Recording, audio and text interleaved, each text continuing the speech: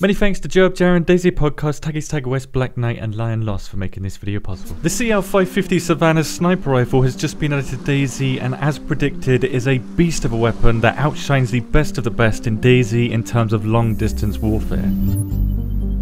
The CR550 Savanna, otherwise known as the CZ550, is best described as a hybrid weapon that has some of the best stats of the M70 Tundra mixed with some of the best stats of the CR527, making it a fantastic weapon. But like all weapons in DayZ, it does come with some drawbacks.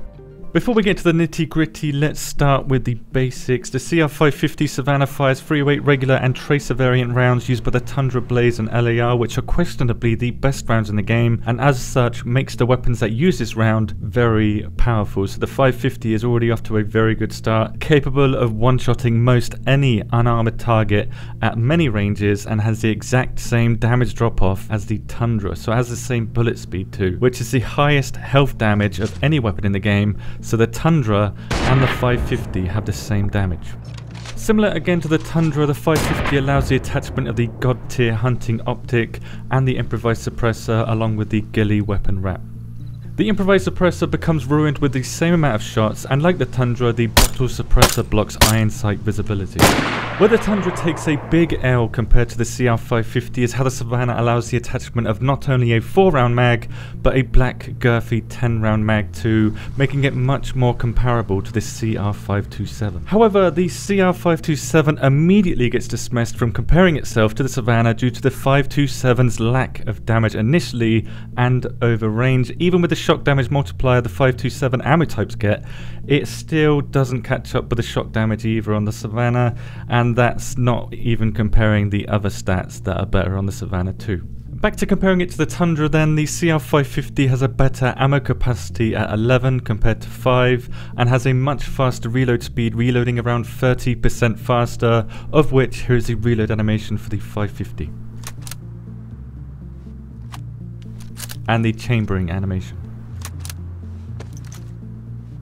Note that both the Tundra and the 550 with its black girth cock at the same speed, have the same length, have the same size in your inventory, both become subsonic and won't make a weapon crack at around 950 meters, and both can be heard up to around 3,400 meters away without a suppressor. Where the Tundra outperforms the 550 is the very slight effective range boost, even though they both 0 to 200 meters as standard. The recoil control, of which the recoil is twice as much on the 550 compared to the Tundra. And finally, and probably the most important one here, the Tundra has better accuracy than the 550. The accuracy difference is very slight, but you do notice it on the iron sights, hence why the effective range is 40 meters more on the Tundra. However, when you slap the hunting optic on either of these weapons, they both become 100% accurate, which means that the damage and the range of the Tundra and CR550 Savanna are exactly the same, but the 550 has a juicy 10-round mag that puts the Tundra in a clear second place, cementing the king of bolt-action sniper rifles in DayZ to be the newly added CR550 Savanna. Like I did say at the start of this video though, the 550 does have a major drawback in that it requires you to find the weapon and the magazine, whereas the Tundra you just need the ammo and the weapon, and because you need the mag for it to be better than the Tundra, it's only rarity that separates these two weapons. My personal take on the CR550 is that it certainly outperforms the Tundra in terms of stamina with its black girth, but having double the amount of recoil makes it difficult to gauge the bullet splashes with this weapon, especially when you're using the hunting optic, which might make the Tundra better in some situations. But now that you know all of this information, will you be replacing the Tundra with the new CR550 Savanna? Or are you going to stay loyal to your Tundra?